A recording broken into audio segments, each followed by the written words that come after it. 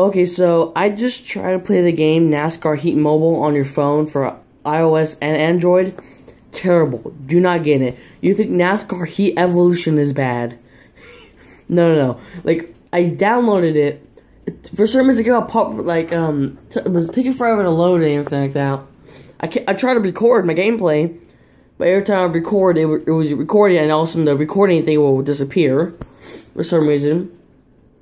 Then, the actual gameplay, I mean, like, the menu and all that is good, but once you get to the gameplay, like, it's so laggy. Like, you're sitting there, and you're racing at Daytona. It takes about, what, 45 seconds to go around? I calculated it's about 2 minutes or so for me to complete a lap. So it's that laggy. And for like about a second, it won't be laggy. Then it'll go back to laggy and all that. And now I was like, lap 2 coming out of turn 4. Like the audio was still going, but the game froze.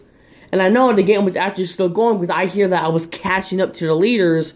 And it's like my car started to slow down, like I was hitting the wall, and like, you know, it was like I don't understand.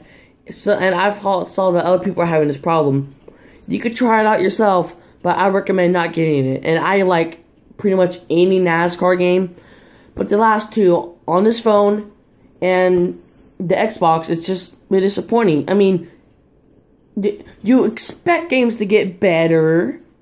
I mean, I'm looking at Forza Motorsport 6 and Forza Horizon 3. Those are like the top games ever for like racing. And yet you can't make a simple NASCAR game with a certain amount of cars. I mean, it's pathetic. I mean, I can understand it's a mobile game, but I've played better mobile racing games than what I was playing. And that's sad. Especially for a NASCAR fan like me. Do not get it. Trust me. If you get what I got, then you won't understand. Just don't get it.